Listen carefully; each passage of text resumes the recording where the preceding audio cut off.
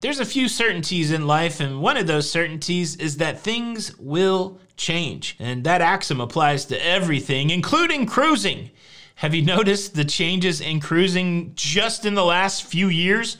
Cruising in 2023, not the same as cruising in 2019, and I assume it's not the same as cruising in, say, 1974. Carnival recently out addressing whether or not something from the past would be transported into modern day cruising. We need to address that rumor, and I'm gonna tell you 5 things that Carnival, they just don't do anymore.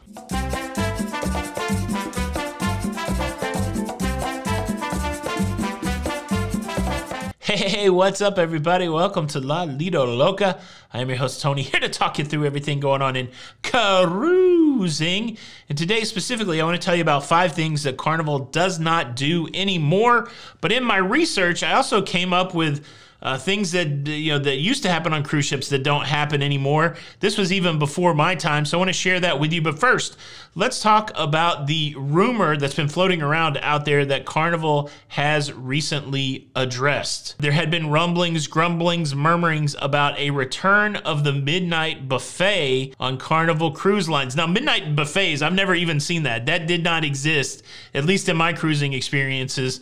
In 2017, when I started, I did not see a midnight buffet. I had seen some scenarios where there would be some late night food, but the full-on, all the stations open buffet, which apparently used to be the scenario, that did not exist when I cruised. And so there's been some rumors that that midnight buffet experience would be returning, and well, Carnival said no. We are not bringing back the midnight buffet. However, they did say that they would be bringing back a late night food offering.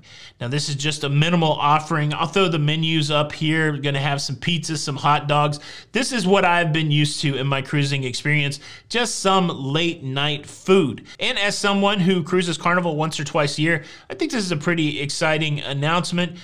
Currently, when you're cruising on Carnival, the food options kind of dwindle off the later the evening goes. They have a really great deli on most Carnival cruise ships, but it shuts down at 11.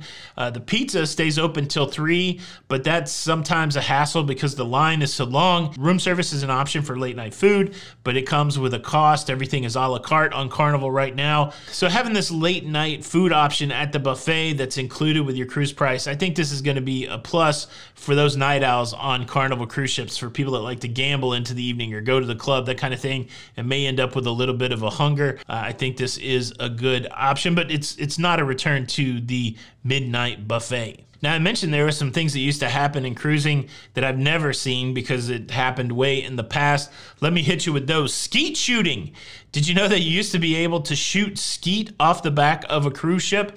I'm assuming that the cruise ships supplied the shotguns. If you don't know what skeet shooting is, they basically throw a clay target up in the air, I guess out over the ocean, and then you're given a shotgun, I guess, on the cruise ship. Can you imagine giving strangers guns, loaded guns to shoot on a cruise ship? I can see why that went away. Skeet shooting used to be a thing. It's not a thing anymore. Of course, I mentioned it previously, the midnight buffet. Apparently, that used to be pretty regular across many cruise lines, that there would be a full buffet spread at midnight. Of course, that's not happening anymore. Cruise lines offering some version of late night food, but not the full-on buffet. Another thing that used to be fairly common on many cruise lines that now not is topless sunbathing. We know that some cruise lines like Virgin still have that option, some European lines, but for the most part, North American lines, you don't have topless sunbathing. Another thing that used to happen on cruise ships that don't happen anymore is they used to have driving ranges on the cruise ship where you could hit golf balls out into the ocean. I think at some point people realized it's probably not good to fill up the ocean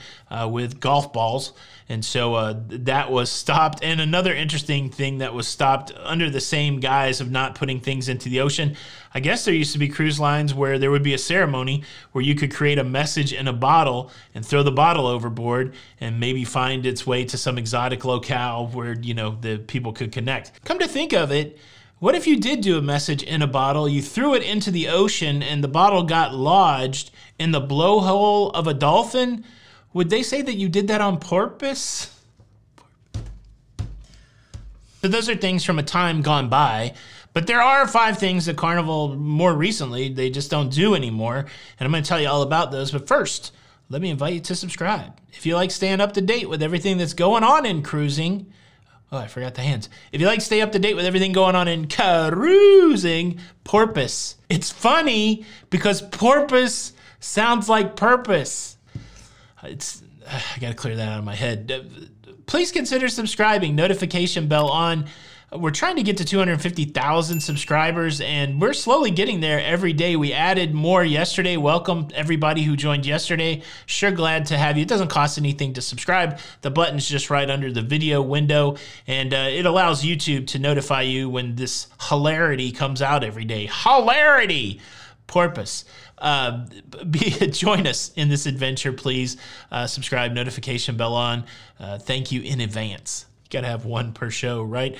So those are things in the past. Let's talk about more recent history and 5 things that Carnival just doesn't do anymore. The first one is a fairly recent change that we've seen sweep across the whole cruise industry. Carnival does not offer twice-a-day cabin service. When I first started cruising in 2017, the cabin steward would clean the room twice a day. And the way that normally looked is that there would be a full cleaning during the day and then some sort of turned down, straighten up service at night.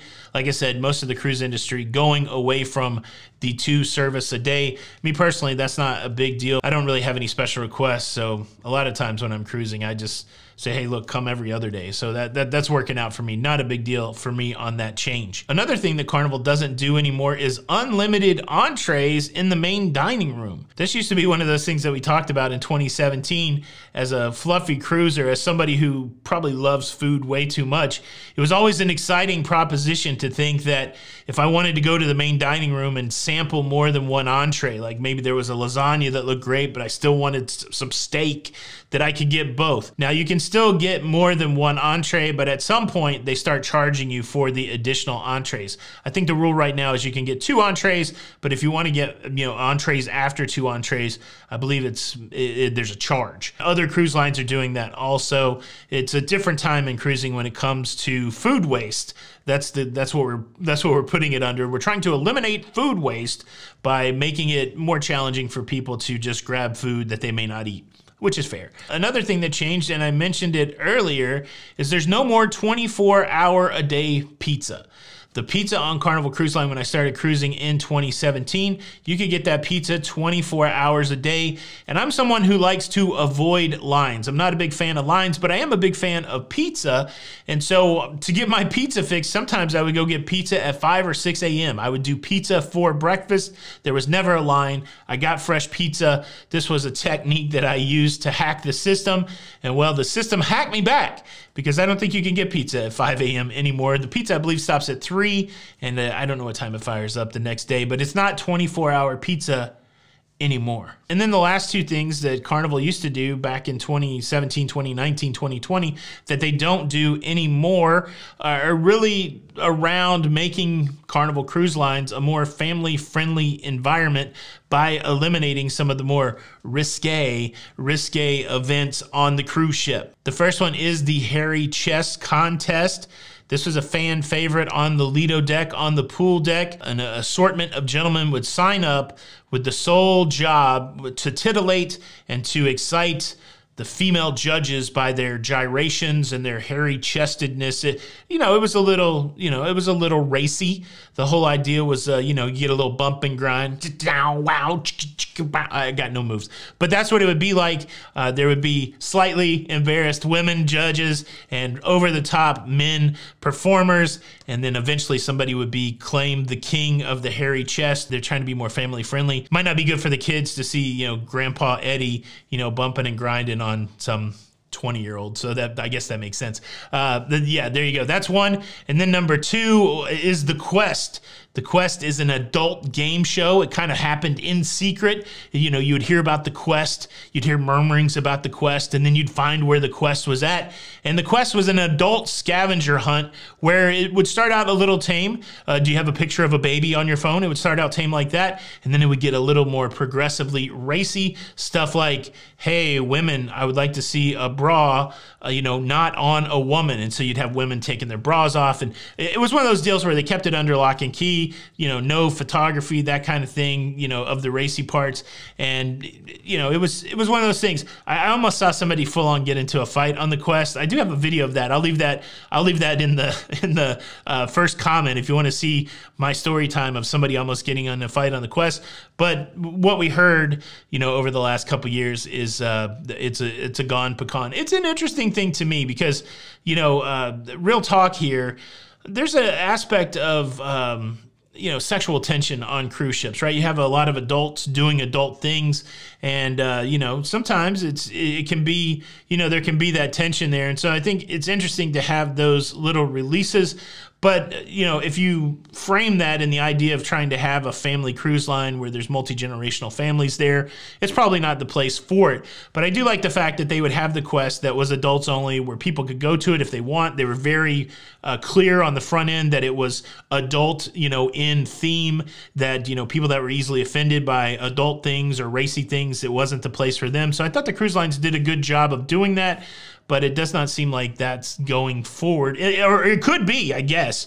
And I just don't know about it, but I do believe that the Quest went bye-bye along with the hairy man chest contest, whatever that thing's called. But like I said in the beginning, change comes, change goes, and what we're really left with as consumers is to decide whether or not we're okay with the change, whether we want to continue to spend our money with a company. What we've seen after these changes is, bookings are still up. It seems like the consumers are like, yeah, things change. But just because we're accepting of the change doesn't mean we don't have some sort of emotional feeling about it. And so what better way to express our emotions than in the comments? I would sure like to hear from you. These changes, do you like them? Do you not like them? Is there one particular thing that doesn't happen on cruising anymore that you miss? Yeah, leave a comment below. Thank you so much for checking out the show today. I sure hope you enjoyed it. You can show your support for the show by hitting the like button. And unfortunately, if you do not hit the like button, I will be forced to punish you. And your punishment will be this. Just randomly, next week, maybe on Thursday, you will be approached by a stranger on the street, and they will proceed to give you a Magic Mike bump and grind type experience. It could be a guy, could be a girl, who knows? It's just going to be random, but all of a sudden you're going to be at the bus stop and there'll be somebody going, bow, wow, wow, wow, wow, wow. I'm just saying you might find it pleasant, but I don't think you will. So you can avoid that by hitting the like button. Nothing wrong. Make sure you check out that video where there was almost a fight at the Quest. This is Tony for La Lido Look. Until the next time, we'll see you on the Lido. Bye.